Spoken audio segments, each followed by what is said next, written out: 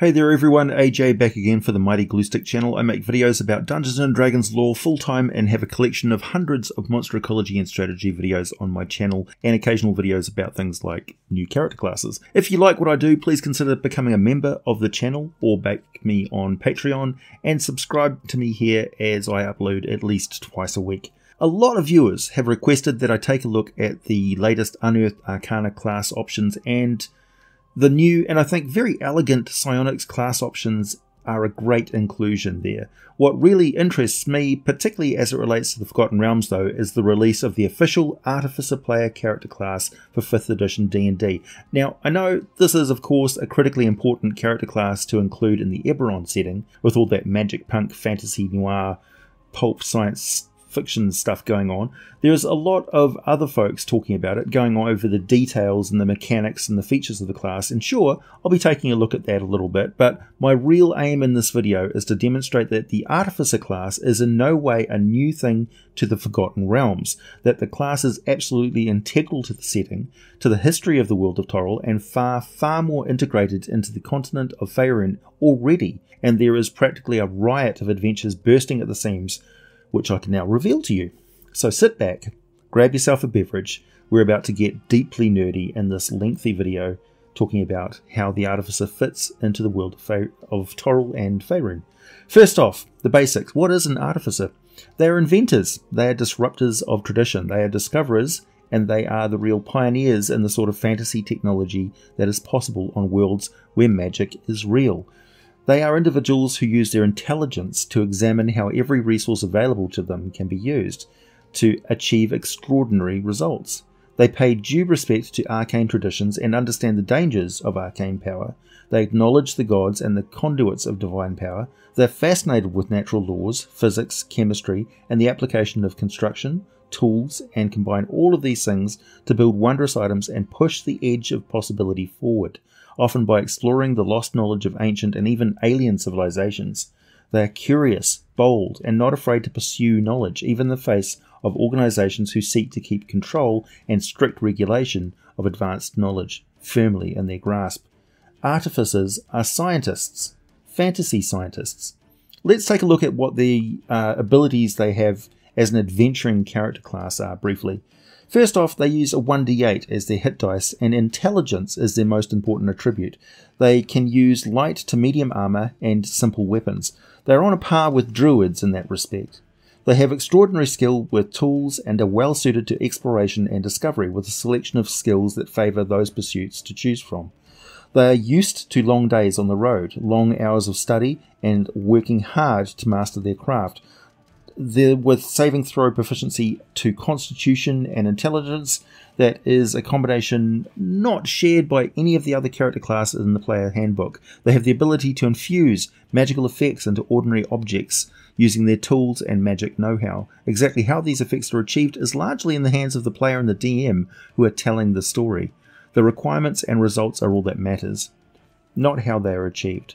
The results are basically the Artificer version of the thaumaturgy or prestidigitation cantrip. The truth is, there's just so many different lost arts and fresh discoveries that getting more specific officially would actually impose unnecessary restrictions on the characters and your storytelling, hampering the fun and the freedom to incorporate your own ideas, as well as the existing obscure and weird lore of the game world. I'll be talking more about the Forgotten Realms and that sort of thing in just a minute. The spell use of the Artificer puts these characters very, very firmly in the arcane category. They appear to create items that are expended in the making of magical effects identical to the named spell, which is clever enough. Essentially, the Artificer is now totally reliant on their tools and the prepared items that they create at the start of the day. So functionally, this is their prepared spell list, and the tools are their arcane focus. But they're much more reliant on these objects, taking away from them. They are much more powerless than a wizard, but then wizards are powerless if you take away their spell components or arcane focus as well. Where the Artificer towers over other classes is their mastery of magical items and their ability to aid the skill rolls of other members in the adventuring party. The ability they gain as they reach high levels to attune to more and more magical items at a time has massive benefits if the character manages to get their hands on or create a host of powerful magical items. Basically, the Artificer can artificially elevate themselves to superhuman, near divine levels of power through their reliance on potent magical enhancement to extend beyond any other character class. They are not subject to the possible dictates of some otherworldly patron like the Warlock or the Cleric. They're not subject to the limits of nature like the Druid. A very high-level Artificer can master magical artifacts and attain enormous power, and they can become extremely wealthy thanks to the ability to create magical items and sell them. Artificers are well known for their ability to create their own servants in the form of a homunculus, but also more complex and robust creations later on as they master their skills. Unlike wizards, their art is not recorded in hefty spellbooks, though they probably keep pretty detailed journals, and we'll talk about that in the Clerics of Gond later on. They don't have the same issues with the knowledge constantly trying to skitter out of their brain every time they use it.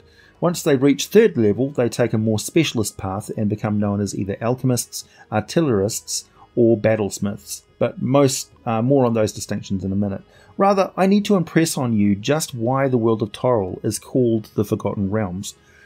As we descend into a freshly constructed airship, lighter than air gases created in partnership with air genasi visitors from the elemental planes, gnomish test pilots, acolytes whisper their admiration and praises of the god Gond as they dock at the soaring spires of Gondite Cathedral on the bustling and rebuilt island nation of Lantern in the southern Sword Coast region. The smoke powder being crafted by the alchemist priests in accordance with Gond's sacred ritual instructions, packed into barrels with blessings and price tags, hoisted into platforms containers by mighty shield guardian golems, all destined for the foreign market and the lords of Faerun who can afford them. It seems pretty advanced, but this centre of technological development is merely the most current. The history of technology on Faerun goes back far longer than every civilization that has existed on Earth. So let me put the history of Faerun into some perspective in relation to that of our planet. Current year on Faerun using the Dale reckoning is 1763 DR. We actually set all of the published material in the sourcebooks hundreds of years in the past. So in the latest adventures it's 1493 DR, which is actually 1750 AD on Earth. If we go back to the first civilization on Toril, after the planet thawed out from being completely frozen over, it was the rise of the reptilian Saruk Empire on the shores of what is now the Cholton Peninsula along the jungles of that whole tropical region. This was minus 34,742 BC, around the time humans were first domesticating dogs, and the very earliest carved objects have ever been found that were made at that time. We call this time the Upper Paleolithic, but on Toril it was the age of the first creator race, or the age of scaly kind. The Saruk rose to great power in the name of their serpent gods, and developed magic along with technology, constructing powerful artifacts and advanced alchemical formula, one of which is vital to the Yuan-Ti race, the so-called black syrup. The Saruk bioengineered many of the main races of intelligent reptiles still active on the world of Toril to this day, but their empire eventually fell. But it left behind lots of legacy. The reptilian Saruk were overthrown by the amphibian Batrachi, who also created many wonders and many new races, but in turn they fell, and the avian Eri rose to dominate Faerun in turn, also with a host of races they created, often from more primitive species that they documented well, including the habit of recording their magic and any clever inventions they had made, adding to the pre-existing knowledge preserved from the previous empires. The Fae never dominated the continent. They chose instead to dwell in the otherworldly parallel plane called the Feywild, although the Lachey and Eladrin frequently visited. Humans, the last of the creator races, did not rise to rule Faerun until well after the time when dragons and giants ruled and battled each other to near extinction, or after the rise and fall of both the Elven and Dwarven empires. In that time, the humans have been dominant on Faerun, even ignoring the mighty civilizations of Karatur and the other continents of the planet. There have been many great empires that have risen and fallen, two of which are particularly important to the history of artificers on Toril. The first is Amaskar, who rose up on the fertile plains on what is now the Roran Desert. much like later on the Netherese rose up on the fertile shores of the most northern lakes of Faerun, bordering the fertile plain that later became the Anarok Desert. Imaskari artificers rose to rule over the empire, but their technology didn't spring out of nowhere. It was gathered from the ruins and legacy artifacts of the many civilizations that rose and fell beforehand. Dragons and storm giants have impressive artificer technology. The giants have created many species in their war against the dragons, including the Behir and the Rock. Elves and dwarves have countless buried secrets yet to be uncovered across the world of Toril, some wondrous, but many are terrible. Planet travel has always been a factor as well to consider. Any tech that may exist on one world may well show up on another. Even something found on Ravnica could find its way to Toril. The Warforged of Eberron have found their way across the multiverse, as have the Dragonborn from many different planets, some of which have different stories of their own evolution or creation. Any species capable of intelligence has a chance of producing a true genius along the way. Certainly humans, dwarves and elves have produced more than their fair share. With the elves and the dwarves blessed with long lifespans, these individuals can devote themselves for many decades, even centuries, to just one great work of their chosen craft. Brunor Battlehammer and his creation of Aegis Fang is a good example. Humans, although their lifespans may be artificially enhanced, have the mentality of a race with a more limited allotment of years on their world. And the history of humanity is a story of often reckless growth and progress, repeated time and time again. Currently on Toril, the period of darkness and relative desolation is coming to an end. The Forgotten Realms is a dynamic campaign setting that is set in an era between the fall of the last great human empire, Netheril, the last remains of the elven empire of Cormanther, and the dwarven empires of Shanatar and Dalzaun. It seems like there is plenty of magic, and it seems like technology is just below the level of Earth's Europe during the Middle Ages, but this is not a normal state of affairs, certainly from the perspective of the history of the continent, or Faerun and its many diverse races. The time of relative stability and low technology is coming to a rapid close. Forces are at play that will transform the face of Faerun once more. So let's talk about that, shall we? For over 25,000 years, the dragons of Toril have been subjected to the Draco Rage mythal, triggered by the appearance of the Kingkiller star in the sky, which resulted in madness and savagery. The Draco Rage mythal was created during the time of dragons by high mages of the elven people. This high magic effect tied a Faerun-wide mythal to the Kingkiller star, a comet, with the effect that encompassed roughly a 250,000 square mile area where the Kingkiller star was visible over Faerun, and caused all dragon and dragon-blooded creatures to become more agitated and reckless, eventually becoming little more than raging beasts. This effect lasted from 10 to 60 days, although there was a spell rediscovered by the song dragon Karasendriath that soothed the effects of the Draco Rage mythal in an individual, but otherwise it was very, very destructive to draconic society and culture over this long, long period of history. However, as of 1373 DR, quite recently, the Lich Samasta triggered an unanticipated rage which lasted for an entire year, the most violent and long-lasting Draco Rage of all time on Toril.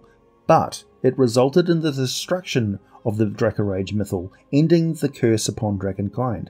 This is extremely important to the fate of every creature on the planet, and explains why both Tiamat and Bahamut have taken a much keener interest and active hand in the planet Toril as of late, because the dragons are once more free to rise up, form alliances, and set in motion their long-term plans to completely dominate all life on Toril once more. And this time, there's no mighty giant empire to stand in their way. So it is entirely possible to encounter fairly well-organized, well-equipped, and very numerous kobolds, including kobold artificers and explorers who are actively hunting down the isolated and lost lairs of dragons who have lived their whole lives out of contact with other members of their own race. These kobolds may be well in possession of advanced technologies that the dragons have been tinkering with and perfecting for centuries in the privacy of their lairs. Kobolds are well known to be hardworking, industrious, clever, resourceful, and totally devoted to true dragons, who make full use of their handy little minions to further their goals and pad their hoards with gold and jewels. Off the coast of Faerun, the island nation of Lantan has faced utter destruction. The whole island chain was wiped clean by having all of its smoke powder and magical reagents explode as the spell plague erupted in 1385 DR, right before massive tidal waves scoured the cities and jungles off the faces of the 3 rocky islands. Then, in 1487 DR, 102 years later, Lantan was returned to Toril as part of the Second Sundering. The Lantanese ships began to travel again through the Sword Coast. People who trade with the rock gnomes and humans of the islands, who call themselves the Lantana, say that the Lantanese are more secretive than before, and that their technology is even more advanced than it was before the Great Disaster. It's important to talk about the driving force behind a push toward technology in the current population of Faerun civilized lands. The gods Melil, Denir, Ogma, and Gond form the group of deities of knowledge and invention. Gond is central to Lantan and its technology. His faith is the state religion of the islands. The heart of Gond's church in the city of Ilal in Lantan is the High Holy Craft House of Inspiration. This monastery is run by a High Artificer who is the highest ranking mortal cleric of Gond, acting as the supreme voice in ecclesiastical matters and serving in Lantan's ruling council, the Aurorge. The Church of Gond consists mostly of wandering clerics who travel from settlement to settlement, finding work as artisans and engineers. The church encourages wealth, but it demonstrates the benefits of following Gond. Part of their culture and faith as they travel is for clerics to take samples of any inventions they discover and assist innovators they encounter, filing regular reports to their superiors and bringing back many wonders to be studied within the High Holy Craft Houses. Temples to Gond are imposing, highly practical, robust and boxy stone structures surrounded by porticos. The only internal decorations are sprawling exhibits of interesting items, some of historical interest, some representing the latest work of master crafters from all over the realms. The central altar in each temple consists of a massive anvil surrounded by spinning cogs in a giant machine, and each temple always has many workshops connected to it, like back rooms. You can easily recognize a cleric of Gond. They wear saffron robes, sashes that hold many tools, and wear sun hats. They have great belts of large linked medallion ringlets. In North Faerun, they serve rural communities as tinkerers, carpenters, and civil engineers. All clerics of Gond keep a journal in which they write down ideas for inventions to be worked on and completed. The many journals end up going into special libraries within the temples, the notes transcribed and collected into large tomes for others to study and be inspired towards further inventions. Within the city of Baldur's Gate, the centre of Gondite religion is the High House of Wonders, as well as a great museum, the Hall of Wonders, where many Gondite inventions are there on public display. The Church of Mystra, and now Midnight, often opposes Gond, believing he holds technology above magic. In truth, Gond views magic as a tool to further his creativity. Merchants cultivate relationships with Gond's clergy in the hope of profiting from trading Gonda inventions, which they certainly do, even though periodically an invention of the followers of Gond can have an adverse economic effect, resulting in hostility from other faiths, but for the most part the benefits and the money outweigh the risks, and there is never any extreme reaction or hostility that gains much momentum or traction. The Gondite faith, or at least the workshops of these temples, form a perfectly logical place for the training and equipping of artificer player characters. The somewhat fanatical followers of Mystra and Midnight can therefore naturally fit into the role of their philosophical rivals and occasionally even their enemies.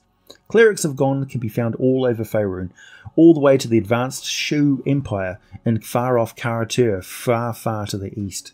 Speaking of the potential enemies of Gondites and Artificers, those who seek out the lost wonders of the fallen empire of Netheril, which literally fell from the sky, may run into conflict with a very secretive but dedicated faction called the Cult of the Shattered Peaks. The cult mainly operates within the desert of Anarok, but several small cells throughout the western heartlands operate. But anywhere that foolish, irresponsible and greedy arcanists and artificers are actively digging up the past, this or very similar groups can be found.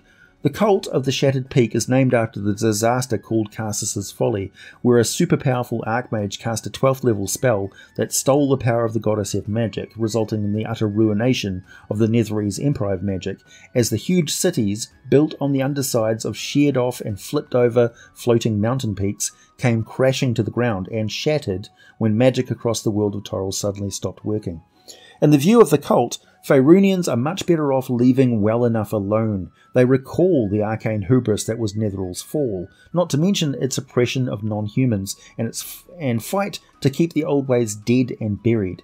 To this end, they employ a wide range of tactics such as disinformation and theft to outright assassination to prevent ancient and dangerous artifact knowledge from surfacing again, dooming the world to repeat the mistakes of the past. Cultists mainly work independently or as part of a cell system. This protects the cult from reprisals, particularly against spellcasters. Cultists gave and received information to and from one another, one or two other cultists they knew via dead drops and other means to protect themselves. They may also be assigned to protect and assist other members without those other members knowing that they're actually there and helping them. Above all else, cultists value information, and new members are given few orders beside keep your eyes open and report back when you find information of interest, especially concerning powerful magic or mages, artifacts, and artificers. These cult groups have been around for a long time, almost 2,000 years. So this is generations, a whole subculture that exists within the Bedine Desert people, and to a lesser extent within the shamanistic traditions of the Angarth, the Rengarth, and the Uthgarth barbarian tribes. It is taboo for these barbarians to have anything to do with the ancient ruins of the Age of Magic. Most recently, the cults have clashed more fiercely with the Zemtarim wizards, and I dare say they have clashed with agents of Thay many, many times. Then, of course, before the Netheral's dramatic rise, after they discovered the Nether Scrolls, which I'll be talking about in another video, there was the ancient empire of Amaskar. And I'll quote Lost Empires of Faerun here, such a great sourcebook, from page 64. The mysterious and mighty Amaskari Empire that dominated the central Hordelands some 4,000 years ago began its rise to power in what is now the barren wasteland known as the Roaran Desert. At one time, the proud Amaskari claimed all the lands between the Methwood in the west and the distant Katakoros Mountains in the east. After the empire was overthrown, the surviving Amaskari hastily abandoned their cities. The Mulan slaves also left, primarily because they despised their former masters to such an extent that they rejected all things Amaskari. They formed their own the empire. The Amaskari built their cities and towns from a purple stone found naturally in the mountains surrounding the Roaran Desert. The extreme durability of the stone is the main reason that so many Amaskari ruins have survived to the present day. Such places are quite dangerous to explore, however, because of the many defences. Most ruined Amaskari cities and artificer towers are protected by constructs, usually golems, dedicated to guarding against intrusion. In addition, the Amaskari's great distrust of priests and gods led to the Empire's artificers to erect clever spell wards and arcane traps that severely inhibit divine magic. Some of these wards punished spellcasters with vicious backlashes of arcane energy proportionate to the amount of divine energy released. Portals and extra-dimensional spaces were common means of transportation in the heyday of the Empire, and many still exist within Amaskari ruins. Artificers also used portals to travel through their cities, and particularly wealthy ones even used them to move within their own homes. Most slaves were forbidden access to the portals, so they had to navigate the cramped and narrow streets of Amaskari cities on foot. With the passage of years, most of these aging portals had become prone to malfunction and portal seepage, so magical energy seeping out of them. The presence of numerous portals in a single location creates impediments for explorers, since each doorway may connect with some unknown destination. Worse still, the decaying portals of the elemental planes that once provided the Amaskari with heat and water now threaten to flood the surrounding areas with fire, ice, or worse due to their seepage. Who knows what secret lurks in the Far East, but as for Netheral, after the Great Diaspora from minus 339 to 1371 DR, the greatest storehouses of Netheral's lost lore lie in the heart of Mount Talath in Halrua. The Library of Ruamark holds countless texts brought to Halrua by the Netherese fleeing Casters' folly, and the Library of Shadows holds countless texts preserved by the Shadowvar during their sojourn into the Plane of Shadows. Candlekeep also holds many volumes collected from the Netherese diaspora into the north and the western heartlands, and the keepers of these books make them far more accessible than the libraries of Mount Talath or the Shadowvar of Tulantha make theirs. Just a point of pride. Most learned folk of Faerun know at least the basics of Netheral's history, and the lands bordering Anarok are home to numerous sages who have more than a passing interest in Netherese esoterica. Many sages in Candlekeep, Evereska, Halrua, Nimbrel, Silvery Moon and Suzail have made the study of Netherese history and archaeology their primary focus, and they frequently engage in extensive debate over the minutiae of Netherese life. And that's probably of great interest to your Artificer player character as well. Information about Netheril and its fall can also be gained from the living and undead beings who experienced it firsthand. Known Netherese liches include Aumvor the Undying, several members of the Grand Cabal who dwell in the host tower of the Arcane in Luskan and the ruins of Ilask. Good luck getting an audience with them. The legendary Larlock of the Warlock's Crypt, High Prince Telemont Tanthul, ruler of Tultanthar, and also old enough to remember Old Netheril, although he embraced the shadow world instead of undeath. These individuals do not welcome inquiries into the mysteries of Netheril. Those who experienced its fall can sometimes be persuaded to provide first-hand recollections, but it was a painful time. And that is just human empires. There's also empires of the ancient creator races, the ruined realms of dwarven and elven civilizations, lost laboratories of dragons, the secret weapons of the giant empire of Astoria, plus otherworldly involvement in many ancient lands and their cultures. You can never tell what lurks beneath the surface of Faerun. That's why it's called the Forgotten Realms. It is a rich environment that is unlocked by the Artificer class in very exciting ways. If you found this inspirational, either as a DM or a player, let me know down below, and also let me know if you would like to know more about Artificers, as I'd be happy to carry on.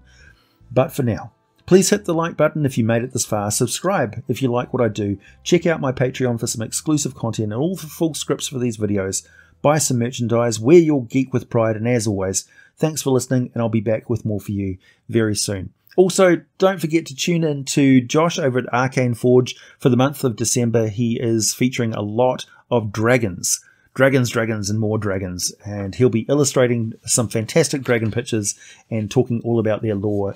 Go and check out his channel. Link in the description underneath this video.